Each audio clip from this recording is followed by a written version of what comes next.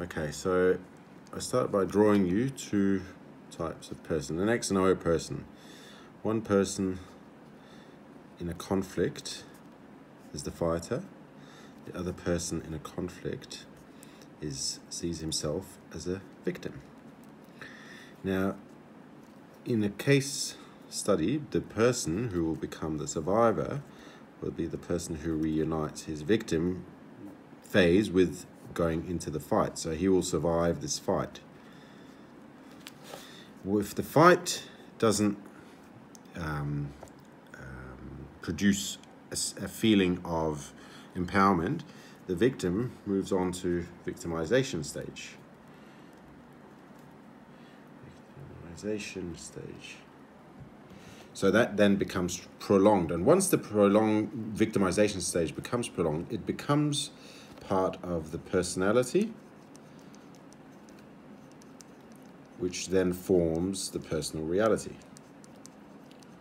which pretty much personality means, really. Personal reality.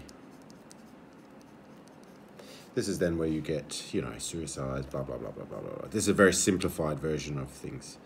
Now, the fighter goes into two kinds of modes.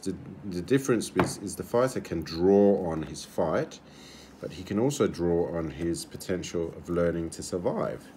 Now, the fight will be divided into several stages. Usually the classical theory is you go from liberation, because the world as I've seen it is usually people who do not have a lot of power fighting people who do have a lot of power. That's the general idea. But we'll draw from his survival skills and understand that in order to create a position where he rotates his circle is coexistence. Coexistence. So in order to get coexistence higher up, or rotate that to be his primary source of inspiration and life force and all that, he will draw on his ability to actually survive whichever victimization stage he's in. That then in turn creates a person then now that becomes enlightened and creates a new life for himself, where the victim is totally abolished, no more victim, totally victim gone. Victim is gone, and instead you have an empowered being that seeks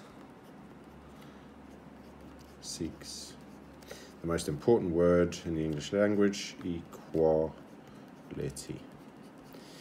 And the reason I also spoke of this, and the reason I started drawing this drawing, is that when the person understands that equality is a lot stronger position to be in, then the person stops comparing him or herself, saying that he or she is different from those whom they are fighting.